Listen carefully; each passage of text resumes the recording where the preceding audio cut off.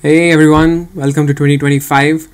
Today I'm going to show you how you can get access to $150,000 worth of cloud credits and how you can use them to use Cursor for free for as long as you have those credits for unlimited number of users. Now we're going to subscribe to a program called Founders Hub by Microsoft. It is a startup accelerator program that gives up to $150,000 in cloud credits. Using those credits, what we're going to do, we're going to go to Azure, we're going to deploy a GPT-4o model, and then we're going to use it with Cursor.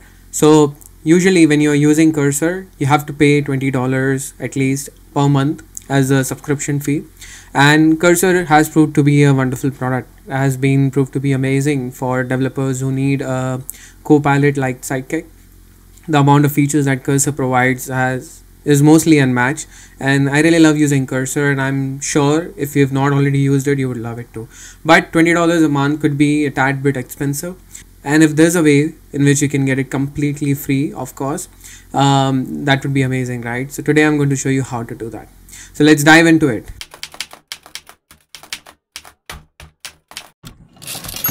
Now what you need to do first is to go to this website called foundershub.startups.microsoft.com. Now this is actually a startup program, but you don't really need to have a startup ready, or you do not need to have a legal entity created. In other words, you don't even need to have a product that is ready to get started with this. It's very simple. All you need to do is click on apply with LinkedIn. Now the one bad thing about this program that I find is that they do not allow you to sign up using anything but your LinkedIn account, which I can understand because Microsoft wants to promote LinkedIn and they want us to use it, but I personally don't like it so much. But that's okay. You just go ahead and sign in with your LinkedIn account, and once you sign in, it will just ask you a bunch of questions. Very straightforward, just fill in the data whatever you can, and what you'll get is within a matter of a day or two, you'll get access. You'll get an email on your account, the account that you use with LinkedIn, the email ID that you use with LinkedIn. You'll get an email that you've been approved for the program, and right off the bat you will get access to $5,000 in credits. Now once you get credits, this is something that you will see. As you see, I'm already logged in and I've already got $150,000 worth of credits approved. So this is not impossible. Sure, there are a bunch of steps, there are a bunch of levels that you need to complete. You get started with $5,000 and then it goes to $25,000, and then next step is $150,000, I think.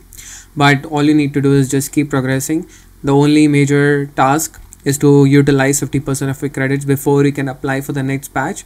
And yes, after a certain point, I think after you get access to $25,000 worth of credits, you would need a legal entity registered, and they're going to do address verification, and you'll also need a domain and everything set up before you can get more credits. But I'm sure if you've already utilized $25,000 worth of credits, you probably already have all of that, so it shouldn't be an issue. But even $5,000, which will at least last you for a year, is more than enough for you to play around with Cursor and keep using it for a long term, especially if you're trying to build a product as a founder. This is going to be very helpful for you.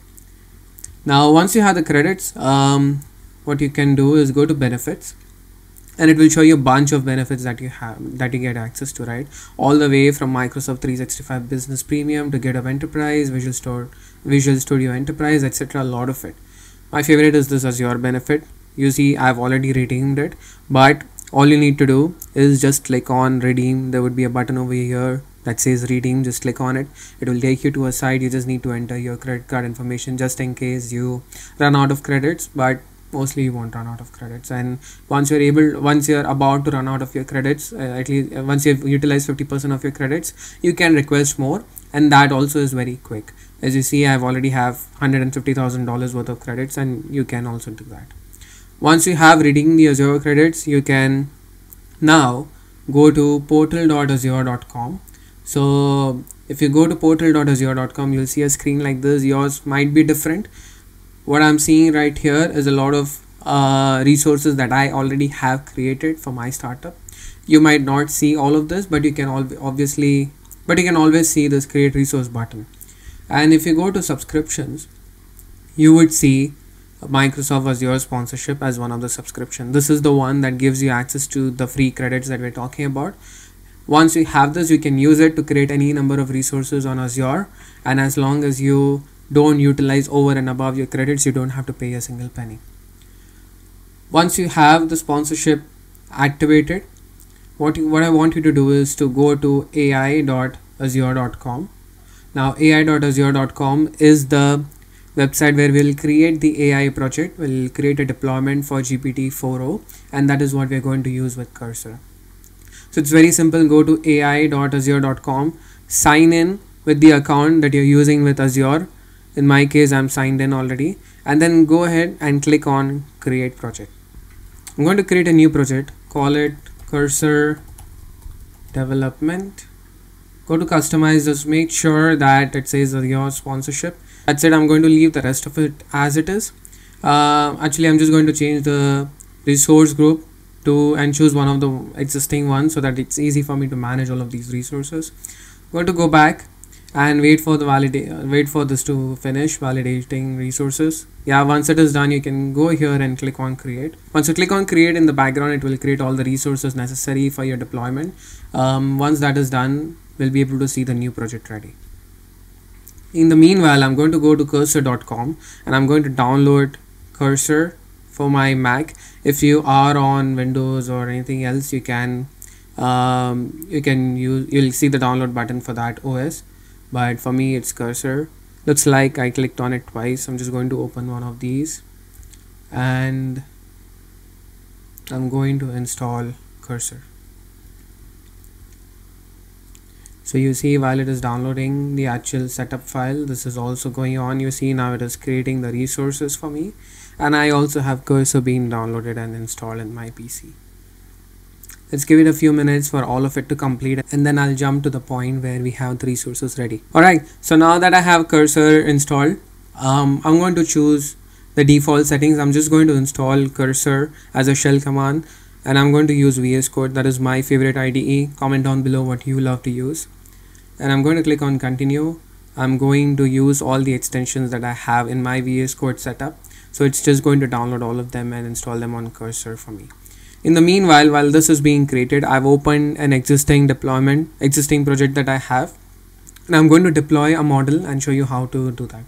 So if you go to the project, once you have it ready, you'll click on the project, you'll see a screen like this. As you see, I already have a couple of deployments. What I need to do is now go to deployments here and click on deploy model and then deploy base model. Now it's going to show me all the models that are available.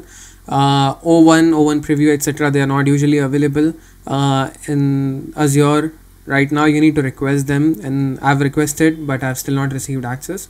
But GPT-4o is definitely available. I'm going to click on this, select GPT-4o and click on confirm, and it's going to ask me a few questions to set it up. I'm going to leave it all as it is, and then just click on deploy. You can obviously customize, so you have support for enough tokens, etc.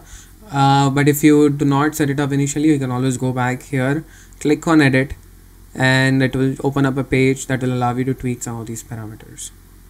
You see, I can increase the token rate limit all the way up till 450k. This is going to be more than sufficient. I'm just going to save and close.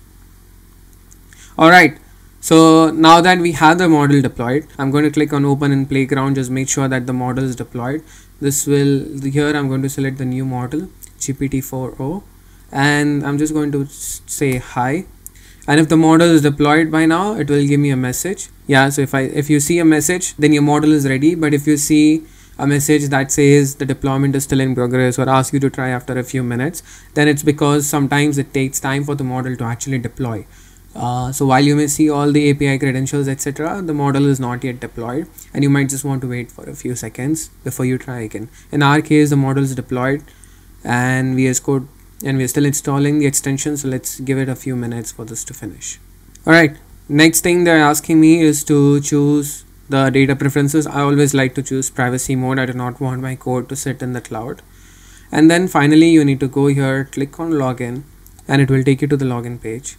And if you don't already have an account, you need to sign up. I'm going to use my Google account to log in. Just going to choose my default Gmail account. It will sign me up, and then I'm going to click yes, login, and then I have Cursor ready. Just going to zoom in a little bit. As you see, now we have Cursor set up. I can just open a new file and then let's try it out. I'm going to choose JavaScript, going to add a comment, create a function. Alright, it's assuming what I want to do, so I'm just going to click on tab, and then it will give me some more code. I'm going to tab again, and then you see I've just created a simple function. I didn't even ask for it actually, but you can always create a comment and then it will suggest what you want to do, and you can write in your comment and then it will suggest you the code. This is one of the features. There are a lot more. Do comment down below if you want me to cover all the different features Cursor has, and I'll be happy to do that. But the next thing that we want to do is to make it entirely free. Now Cursor gives you a 2-week trial, but after 2 weeks you'll need to pay. So what I'm going to do, I'm going to click on Cursor over here, go to settings and go to Cursor settings. Once you're here, you'll see on the left there is a tab called models. I'm going to click on it. These are all the models that are supported. Now what I want to do is use this Azure API key, and if you see, it says here instead of OpenAI's API or Pro, you can use Cursor at cost through the Azure API. What this means is if I go back to Cursor, go to pricing, instead of paying for Pro, which actually is going to be the cost for the model that they are going to use in the background, I can provide the URL and the key to my own model, and then it will use it, and then I do not have to pay for Pro. So you need a bunch of details. You need the base URL, deployment name, and API key. To do that, you need to go back here to the ai.azure.com app. I'm going to go back to deployments, and you see GPT-4o. I'm going to copy the target URI. Let me zoom in. I'm going to copy the target URI and then go here and paste it. And then paste it here, and then I'm going to remove everything until OpenAI, Azure.com. So I'm just going to leave it to this, whatever is the name of my deployment, the base URL, all the way up till Azure.com, OpenAI.azure.com. Make sure this is what you do. Then for deployment name, you see on deployment name is GPT-4o. I'm going to use that, and then for API key you just copy this key and then you paste it here. Now I'm also going to disable all the other models that I do not have access to with the Azure deployment, and I'm going to enable this. And as you see, if it turns green, it means the data is correct. It means now you're going to use your model to work with Cursor. Now you can just try it out.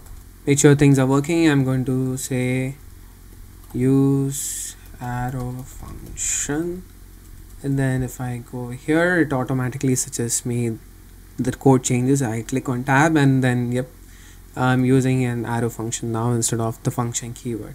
That's it. This was super easy. All you need to do was go to Founders Hub, apply for some credits. You get those credits in a day or two, and then use those credits to create an Azure account and then deploy GPT-4o model and then start using it with Cursor. Very simple, very easy to do. The only drawback about using GPT-4o here or using Azure for the LLM is that Azure does not support Claude 3.5 Sonnet, and in my opinion Claude 3.5 Sonnet is really the better model compared to GPT-4o. GPT-4o is not bad at all, but Claude 3.5 has beaten GPT-4o in all benchmarks, but it's not supported. It is supported by AWS and maybe even GCP, and there are programs for AWS and GCP as well, but they are a little bit cumbersome to get into if you do not have a startup formed yet. In my experience, Azure provides the fastest onboarding process, especially if you do not have a legal entity set up yet, especially if you're just getting started, and in some cases even if you don't really have a startup, you're just working on some projects. Azure really does provide you an easy way to sign up and then start using it. And when I say Azure, I actually mean Founders Hub, because through Founders Hub you get Azure and all these other different benefits. Awesome. Thank you for watching. I hope you enjoyed the video and I hope you found something useful. And if you have questions, if you face any issues, do comment down below. I do read all the comments and I try to take suggestions from your comments. Happy New Year once again. Thank you for watching. Do like, share and subscribe. See you soon. Bye bye.